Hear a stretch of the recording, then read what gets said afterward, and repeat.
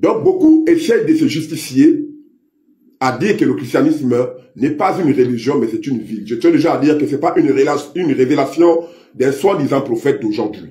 Même l'évangéliste Dibi Swaga avait pour habitude de dire que le christianisme n'est pas une religion, mais c'est une vie.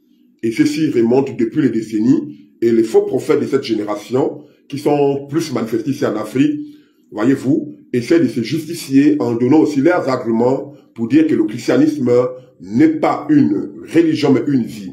Ils se condamnent entre eux, et chacun d'eux essaye de dire, voyez-vous, au fait, ils se condamnent entre eux dans le christianisme, mais quand Jonas Souanguele condamne le christianisme, ils sont unanimes pour défendre que le christianisme n'est pas une religion, mais une vie. Tout comme quand je condamne Jésus-Christ en disant que Jésus-Christ n'est pas Dieu, et que le Jésus des chrétiens, c'est le diable, qu'est-ce qu'ils font? Unanimement, ils se réunissent, alors qu'ils se condamnent entre eux d'habitude. Là, maintenant, ils se réunissent pour que chacun essaie de démontrer que Jésus-Christ est Dieu.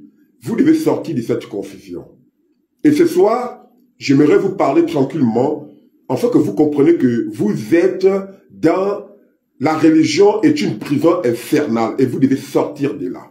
Selon que la voix d'Apocalypse 18:4 vous l'ordonne. C'est un commandement de Dieu. C'est pas une voie de négociation, mais c'est une voie de commandement.